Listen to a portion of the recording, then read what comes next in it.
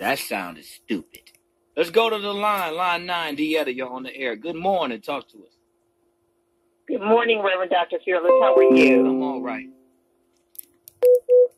I have been on the front lines fighting for the education of our community, and we were and still are on the front lines, I do think, in the City of Flint water crises.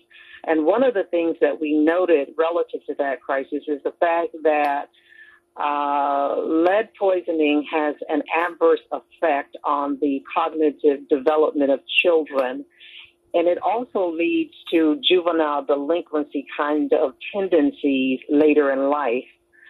If we are labeling children as stupid now, how will we label them once they become juveniles and young adults and they act out? Not because they are innately unable to perform and to learn, but because they were poisoned.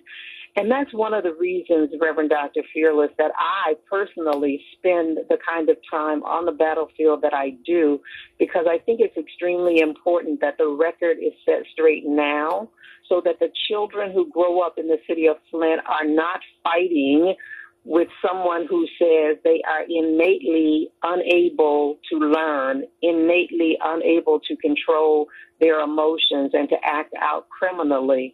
That's why it's so important that we keep beating this drum now so that that is not a discussion that is up for discussion when they become young adults and are juveniles.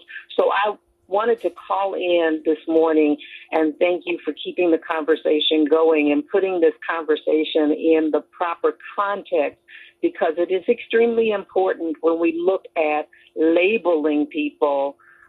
It's a dangerous trajectory, and we should stay away from it, in my estimation. Hey, Deetta, I think you're making a lot of sense. Thanks for calling. I appreciate the call. Line 5, Brenda, you're on the air. Talk to us. Good morning, David. Good morning. You know, there is no difference between a 5-year-old in Detroit and a 5-year-old in West Bloomfield. There is no difference. Why we are, and textbooks cost the same. So why aren't we teaching our 5-year-olds at the same level in Detroit that we're teaching them at the level in Bloomfield Hills, where kids are supposedly succeeding, and we still don't have the numbers out there? And that's the issue. Children are sponges. They're there to learn. They want to learn. Their brains want to learn. It's a physiological fact that children's brains want to absorb information. Not only that, there are certain benchmarks that have to happen for other parts of your brain to begin working. Right. And so when those things don't happen, the other things negative things that we're talking about go on. And so one thing is that since we met these white devils, we have not won anything unless we fought for it.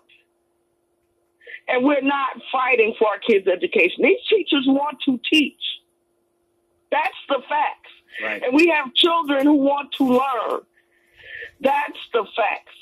Now, the state took over the schools and they were in a $200 million surplus, and now they're in a $500 million deficit, and nobody's called to carpet for that. The EAA set our kids up as guinea pigs, but was a colossal failure. Duggan got to be mayor, and he was on the board. Mm-hmm. He was the treasurer and the bag man for that. Mm-hmm. Snyder not only poisoned Flint and now is poisoning Detroit, but he destroyed the school system here, along with now Betsy DeVos.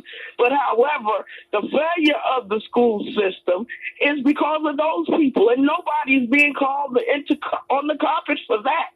All of these people need to be in jail, if at the very least in front of a grand jury, to explain how this happened. But we're still supposed to sit idly by and allow you to continue to do this to our children? I know when I went to school, I knew my name and address. I knew my mother's name and father's name and telephone number and all that before I started school at 4. Right. But we have parents that don't know how to teach their children because they weren't taught. Not just that, they change school systems back and forth. They move a lot within the year. Coleman Young just wrote an article in Bridges Magazine. I'll send it to you. The state is giving mothers on welfare $2 raises. What? For what? What can they do with $2 more? I mean, and then what's the raise for? What is that a solution to? If you can't feed your children or live in a proper environment and stuff with what you had before the $2 was not going to make a difference. I don't know that you could live in a house for $400 a month or whatever it is, and then 402 would make the difference. Right. Right. But that's what they're doing, and nobody's saying anything. This is ridiculous. They have destroyed the school system. It's not the children. It's not the teachers. It is the people who are in charge and not allowing the teachers to teach. And we need to get back to that.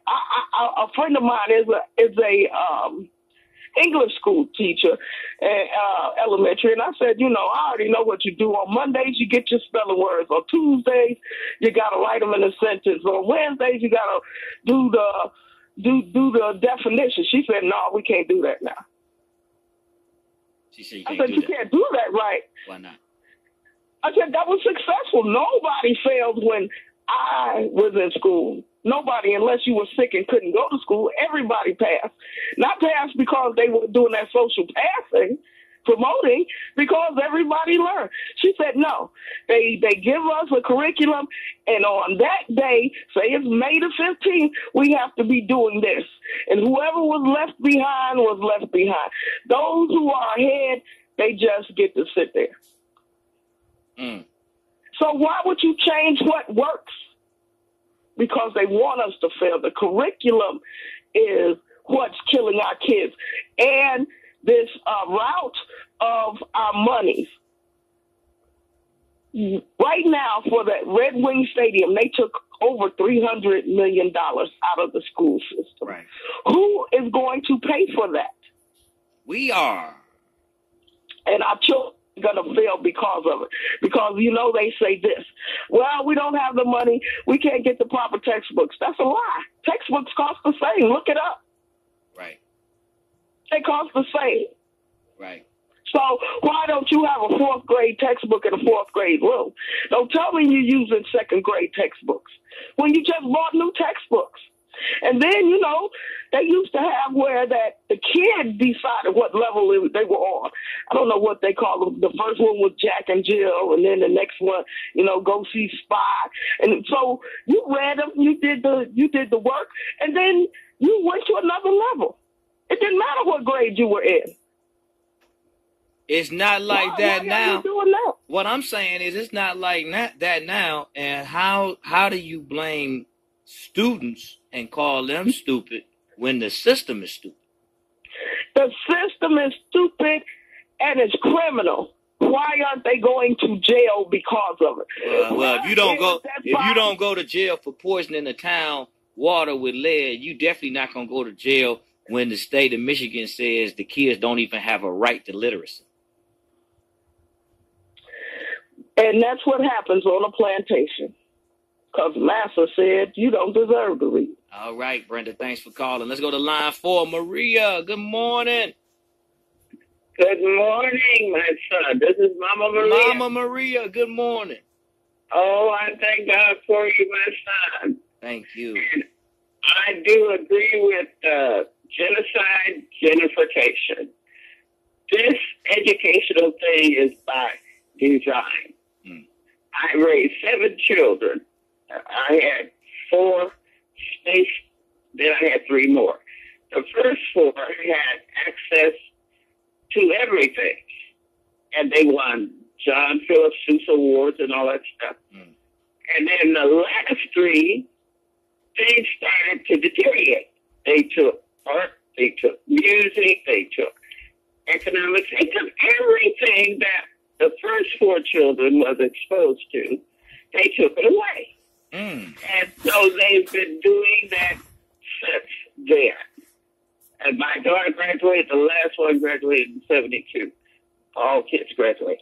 But they started going downhill. So I watched my grandchildren, I watched, the great-grands, and I watched them suffer through. But it is by design. And this Common Core, nobody's talking about Common Core. Common Core is being instigated into all the schools. And they're the ones that, our kids go to. Mm-hmm. But they're closing the schools down. I mean, I was in Ohio in 2016. It was the same thing. The kids had to be bused into the suburban schools that, were decent.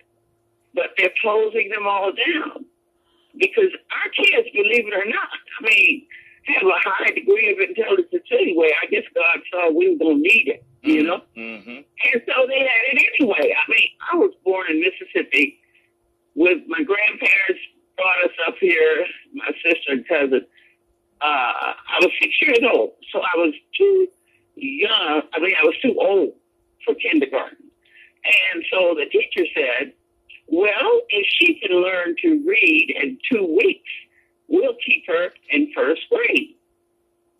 I learned to read. That just goes to show we have a very high degree of intellect. If our people learned those things back in slavery and all the things that's been invented, we have it. Right, that's right. And so these people aren't afraid because our kids was excelling so fast when they were exposed to education. They had to slow them down. So it's dummy down. Common Core. And so I heard it on a program with the Swaggarts, and they were really outraged about it. I was surprised because they got their own Christian school. But I heard them. They had these educators on. And when they explained what this Common Core was all about, I went, oh, my God, our kids will be left out. Our kids will be left behind. And the main thing I couldn't get over was the fact that they said they were given a question to the children. And whatever answer the kids came up with, it was good, whether it was right or wrong. And I'm going, what the heck? How in the world can these kids learn what's really important in the cyberspace technology that we're facing? How can they learn? Right. They cannot do it without education and the right time. I heard Japanese school is going to be open just for Japanese kids because their parents are here to work in this cyberspace technology. So they're going to have their own school. And, the Islamic people, they build their own. Mm-hmm. And so it's our kids. They're the ones who's being left out. And it's by design. Wow. Mama Maria, you make so much sense. I want to thank you so much for calling in.